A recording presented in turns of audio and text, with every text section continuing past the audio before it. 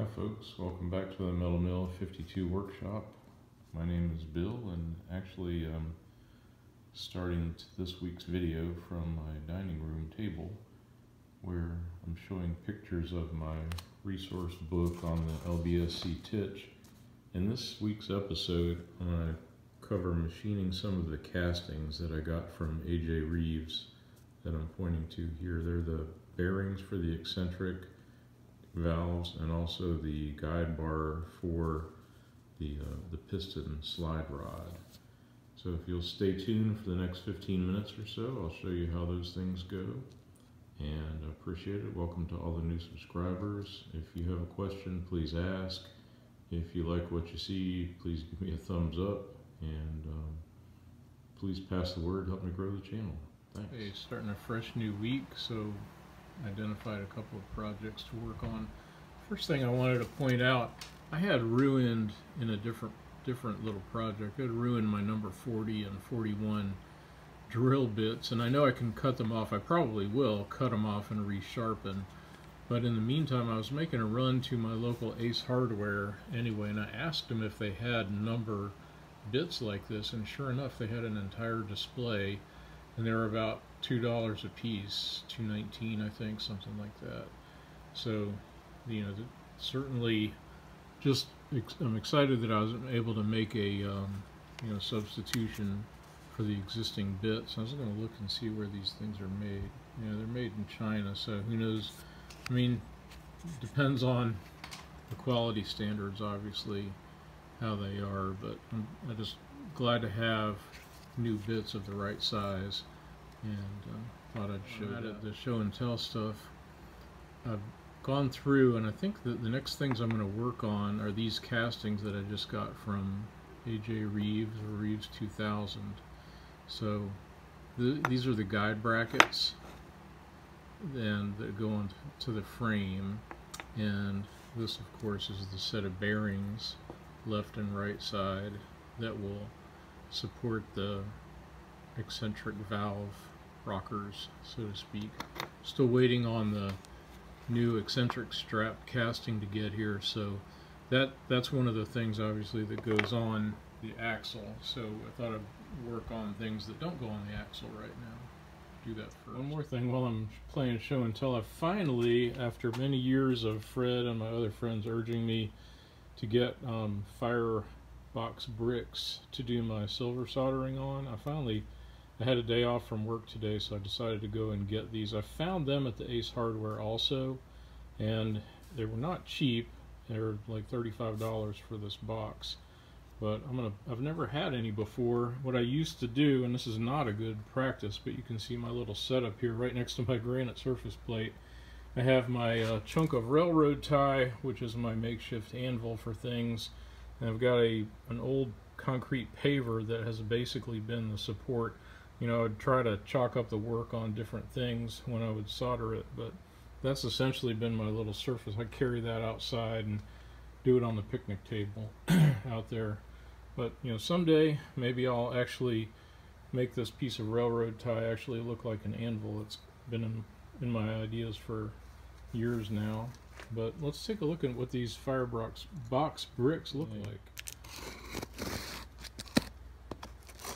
Figured there'll be a lot of silver soldering on the Tich project, and probably a good idea to have these. Finally do it right. I don't know why it took so long to buy them. Hey, it looks pretty well packed. I don't know if I can get these out one-handed or not. It's exciting for me to have. Okay, there we go. Nice.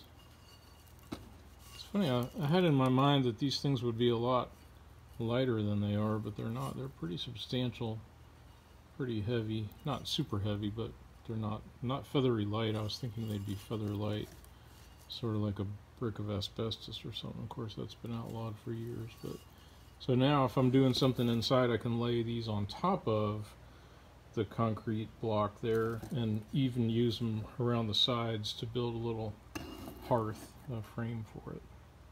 So thank you, Ace Hardware. Okay, I'm going to start with this piece because I love doing stuff in the lathe. and it seems to make the most sense. What's interesting is in the book they say to clean everything up with a file and then grasp the piece by this short end and machine the long end, this part here, and drill it and ream it through. I'm not quite sure I want to do that. I will file it first and get it all cleaned up, but I'm thinking it'd be a lot more stable, you know, after I saw it in half here, to grasp it by this piece here and do most of the work while it's in the long axis, and I can clean up the back face and the end of it. So we'll see. I'll bring it back for. It's always interesting, you know, to study the castings first. These are very nice castings. I don't think it's going to take a lot of file work to clean it up, remove that flash. But I'll show you a little bit of that process. I've got the part clamped up in a little vise to do the work. Right, after a few minutes with the files, I got it cleaned up pretty nice. I'll go ahead and saw it in half with my.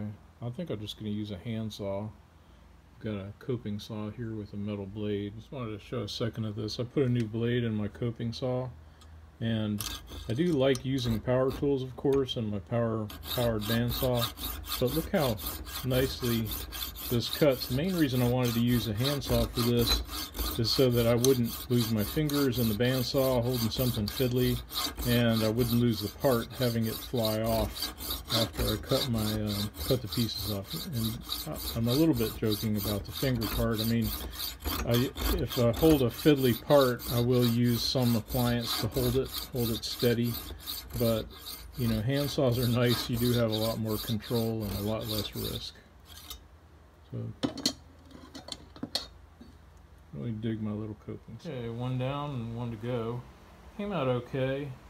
I used a combination of the 3-jaw chuck at first to grab the larger portion and turn that down, or excuse me, to hold that, and then I roughed in this side, and then ended up, I turned this part to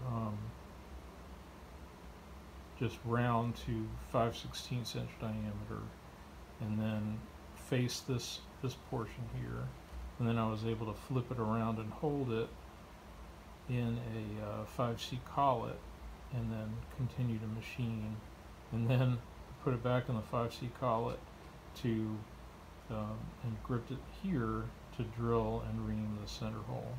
So the only thing I need to do now is to drill and tap the 2 holes that will hold this into the frame. I've got it chucked up by the long spigot, and I'm just cleaning it up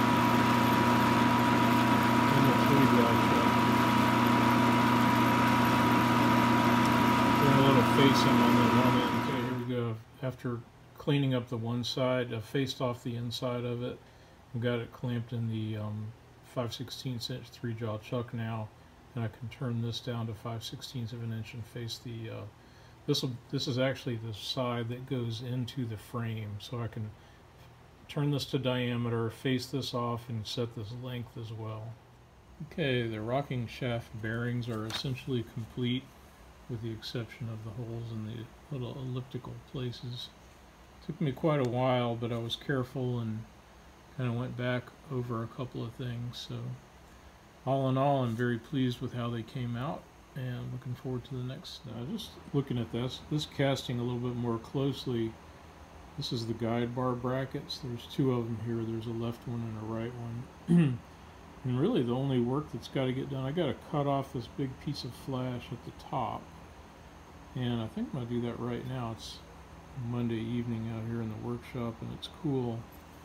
So I'm going to cut that off, and the rest of this, look at that, there's just a little bit of flash to file off on these parts here, and then eventually cut it into 2 pieces. And you can even see the little marks, see those little casting lines here where the cuts really ought to be. And the only machining is what I can either file or mill the bottom square and at the proper dimension with the flanges here, and then I have to drill a succession of 3 holes that will be used to locate the bracket on the side of the frame. So I've laid that out. I've drawn a little diagram of that first. I just haven't figured out if I'm going to use 256 or 348 screws. I've got taps for both. I have a lot of 256 fasteners. I don't have that many 348s, but that would be the closest size to a 7BA. So I'll start cutting this and clean up and get ready. The guide bar bracket. Double check the measurements and they all look good. And I thought, you know, it might actually be a lot easier to drill the holes, the mounting bracket holes, while it's like this. I don't know how clear you can see this, but so I've laid them out and I just use my center punch to center the holes. So I'm thinking about, I'm not going to do it tonight, but tomorrow I could put this in the mill and then just drill and tap those holes in each side, and then I saw the thing apart because I've got it all cleaned up with a file, a little bit of belt sander. Probably could do a little bit more up top there, but the cleanup was really easy, and the sawing apart is going to be fairly easy too, I'm sure, because there's those lines I showed you before. But I think it'd be easier just go ahead and machine this thing to drill and tap those holes now while the unit is together. It'd be less floppy in the vise with those two pieces held like this. So just make sure I get the excuse me, the surface is being machined, make sure that that's parallel with the top of the vise. Here I am finishing up. I'm using a number 50 drill because I decided I would use 256 as the fastener to fasten the guide blocks to the frame. This shows the setup here. What I had in mind, leaving this together and not sawing the two pieces apart. Thought this would be the hardest part, really putting the holes in there. I've got to flip it over to the other side, and the only other operation is squaring the feet to the bottom of it. Now, I wasn't going to do this because I don't like milling stuff that's not supported very well, and these things kind of look wobbly, but they didn't feel wobbly, and because I had this oriented and in the vise secured and oriented where my holes are parallel, I thought I would cheat. I went ahead and stuck a small end mill in the drill chuck, which I know that's a bad practice. So I had already filed these things so that they were almost perfectly clean anyway. I just took off, I did a couple of passes at 2 thou a piece just to flatten these out. I think I didn't take off more than 0.08 of an inch just to flatten these out. So now they're in the same plane as the holes, or perpendicular to the holes that for the frame. Okay, now that I've got the ends milled and everything, I'm using my soft jaws. I can't say enough good about this, especially for holding castings. These are aluminum vise jaws, which I've milled for different purposes over time, and having this little lip or notch on the end is extremely convenient for holding an irregular casting. So I'm sawing through with my little hand saw. It's not taking very long and it's working really, really well. Nice, quiet, peaceful. I'll be able to get, I'm sawing the first one close to this edge. The second one I'll just zip off and, oops, sorry, poor camera work. The second one I'll zip off in the bandsaw or just belt sand it down or file it.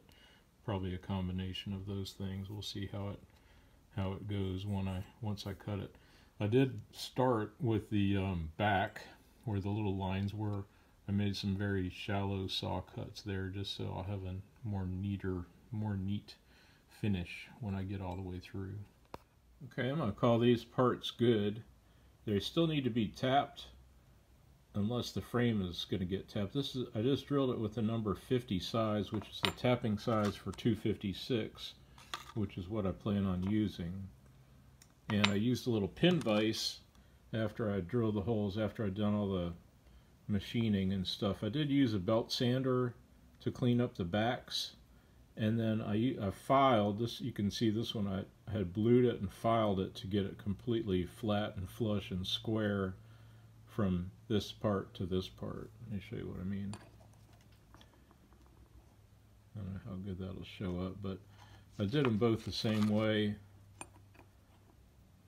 as carefully as possible to get them so it's square from where it will attach to the frame to the top of the guide. I need to do for the frames, since this locomotive was originally constructed apparently with the idea of using the Walshart's valve gear and not the slip eccentrics. I do need to drill 3 holes in either side, which I've just carefully laid out and center punched here, and I was just laying the eccentric bearing next to it just to see, to make sure that these holes will indeed fit. So I've laid it out according to the directions in the book. The center will be bored 5/16, which will admit this be a fit for the bearing. It'll come in from the inside, and then the smaller holes will be just drill holes for pilot holes, basically, for the tap size that I will use when I eventually locate and drill and tap these guide bushes. Here I've got the frame locked up inside the mill, and I just located this first hole here. These will be number 50 holes. The center one will be 5/16. I'll show real quick my setup for drilling and tapping the holes in these guide blocks, or the bearings they are. So I took a piece of angle iron and I drilled a 5/16" hole in it, and I've used crazy glue to hold this in place, and then I've just drilled my number 50 holes, and I'll tap them. I'll get the tap started and then finish by hand with this for both of them. I'm pretty satisfied, happy that everything fit pretty well with these eccentric bearings. That was something I was hoping to accomplish today, was to get them installed in the frame there. So I think we're looking good. I ended up using 256 screws that had a box of, they're 3/4 inches long. I had to cut them down to about 1/4 inch. One of them is still a little bit long. I need to trim it, but there we go. And to give you an idea of the completed Tich, what it looks like, these are the eccentrics, and right here I'm pointing to the bearing surfaces that I just machined and installed in the frame, and you can see the bottom part of the guide bars too. It's a little crowded in the photograph. So next I'll be working on the actual lever arms. There's an outer one and an inner one that ride on a 3/16" piece of drill rod here. So I'll be tackling those and getting ready, and the next thing, hopefully I'll get the other eccentric in the mail from Reeves pretty soon, and the eccentric strap casting, and I can make those and finish those up. So I think that'll wrap it up for this week, and like I said, please ask questions if you have any. Please give me a thumbs up. Please subscribe, help pass the word, help me grow the channel. Thanks everybody, have a great week.